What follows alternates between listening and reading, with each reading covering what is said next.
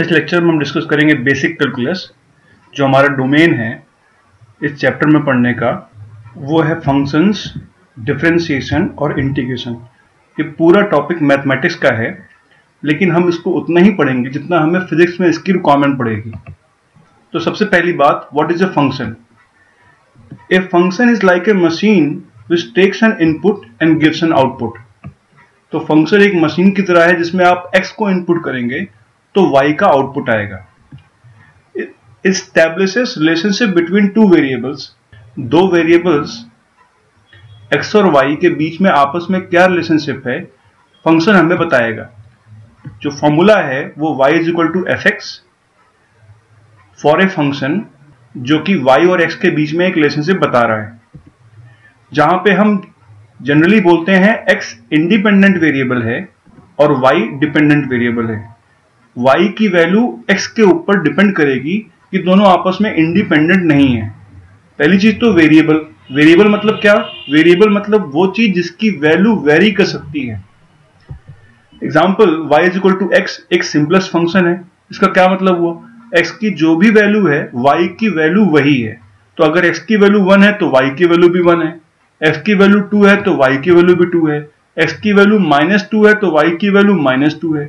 x की जो भी वैल्यू है वही वैल्यू y की भी है। y is equal to x square is also a function. अगर x की वैल्यू 1 है तो y की वैल्यू 1, x की वैल्यू 2 है तो y की वैल्यू 4। y और x आपस में इंडिपेंडेंट नहीं है। Similarly we can have a function like y is equal to x cube. इसका क्या मतलब हुआ? अगर x बराबर 1 है तो y बराबर 1, x बराबर 2 है तो y बराबर 8 and so on. Now we could have many different type of functions. One typical type of function जो कि फिजिक्स में बार बार आता है वो ट्रिग्नोमेट्रिक फंक्शन है।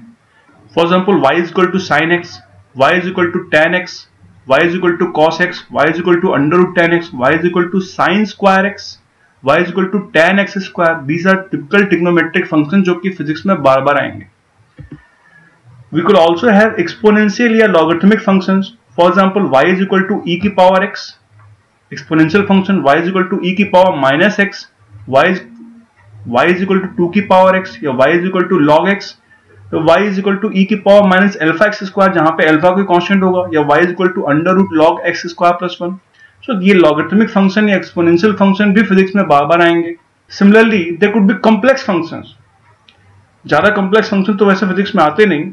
For example, let us say y is equal to sin के अंदर में cos x, या y is equal to log के अंदर में sin x का होल स्क्वायर, या y cube is equal to 1 minus x square sin x cube plus tan x के अंदर में log x। तो ये कॉम्प्लेक्स फंक्शन है। कॉम्प्लेक्स फंक्शन बनाने की कोई लिमिट नहीं है। कुछ फंक्शन जो फिजिक्स में हमने पहले पढ़े हुए हैं या जो हमको मालूम है, जो हम फॉर्मूलेस के रूप में जानते हैं, वो v is equal to you plus eighty. Actually में ये फंक्शन ही है जो कि हमें वेलोसिटी और टाइम के बीच में, it tells us the relationship between velocity and time. तो this is a function between velocity and time. यहाँ पे x के जगह पे टाइम है और y के जगह पे वेलोसिटी है। Similarly x is equal to U T plus half eighty square. This is a function between time and x। अलग अलग टाइम पे उस पार्टिकल की पोजीशन हमें ये फंक्शन बताता है y is equal to F x. Similarly v square is equal to you square plus 2ax भी हमने पढ़ा हुआ है। This is the function which tells us the relationship between position and velocity of A particle. तो यहाँ पे जो variables हैं वो पोजीशन और वेलोसिटी है, और ये फंक्शन हमें वेलोसिटी और पोजीशन के बीच में रिलेशनशिप बता रहा है। Similarly f is equal to ji m1 m2 upon r square, or this is actually a function which tells us the relationship between force and the distance r for a given mass m1 m2। अगर दो मास दे रखे हैं m1 m2, उनके बीच में कितना force लग रहा होगा, we can get this from this function। Similarly, t is equal to 2 pi under root l by g। this is the formula for time period of a pendulum। ये हमें time period और length of A pendulum के बीच में relationship बता रहा है। Now हर function का we can plot a graph। Graph will be the representation of the function, or each function will have a graph। For any function y is equal to fx, graph can be plotted by choosing values of x। और graph हमें क्या देगा? Graph हमें visual representation देगा उस function का। हमें क्या करना है? x की वेरियस वैल्यूज को चूज करना है, इस मशीन में डालना है y is equal to F x की वैल्यू जब इसमें इनपुट जाएगी तो y की वैल्यू एक आउटपुट इससे निकल के आएगी। फॉर एग्जाम्पल हम x की वैल्यू अगर 1 चूज कर लें और इस फंक्शन के अंदर डाल दें तो हमें y की एक वैल्यू मिलेगी। उसी टाइप से अगर x की वैल्यू 2 चूज कर लें, इस फंक्शन में डाल दें तो हमें y की वैल्यू x की वैल्यू 2 डालने पर y की वैल्यू मिलेगी।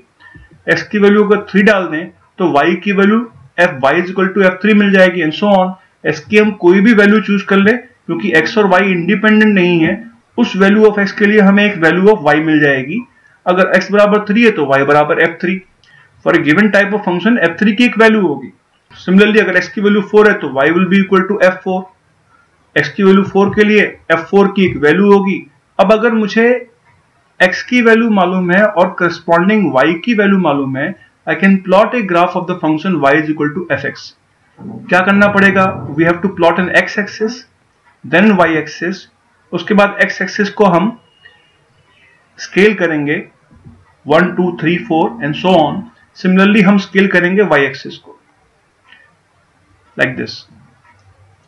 अब x की वैल्यू जब 1 थी तो y की वैल्यू f1 थी, लेट अस से f1 इतना है।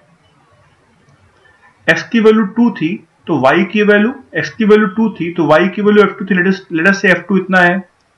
x की वैल्यू 3 थी तो y की वैल्यू f3 थी, लेट अस से x की वैल्यू 3 है, y की वैल्यू 3 f3 इतना है। x की वैल्यू 4 है तो y की वैल्यू f4 है, x की वैल्यू 4 है तो y की वैल्यू लेट अस से f4 इतना है। उसी तरीके से x की वैल्यू 1 2 3 4 के अलावा भी डिफरेंट वैल्यूज ऑफ x के लिए y की कोई ना कोई वैल्यू होगी। अगर इन सारे पॉइंट्स को हम जोड़ दें, we will get a graph something like this.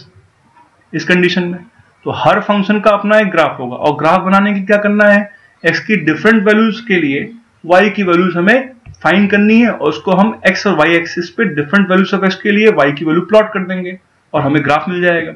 और अगर हमें ग्राफ मिल गया, we can very easily tell कि फंक्शन यहां से यहां ऊपर जा रहा है and then start decreasing and then again start increasing. तो अगर मुझे ग्राफ मिल गया, आई कैन विजुलाइज कि फंक्शन कब ऊपर जाता है, कब नीचे जाता है, और कब कहां पे उसका मैक्सिमा होता है, कहां पे उसका मिनिमा होता है। नेक्स्ट हम क्या करेंगे कि डिफरेंट टिपिकल फंक्शन जो फिजिक्स में बार बार आते हैं, उन फंक्शंस का ग्राफ बनाएंगे और ग्राफ बना के देखेंगे फंक्शन कब इंक्रीज करता है, कब डिक्रीज करता है, कब इसकी वैल्यू मैक्सिमम होती है, कब इसकी वैल्यू मिनिमम होती है एंड सो ऑन।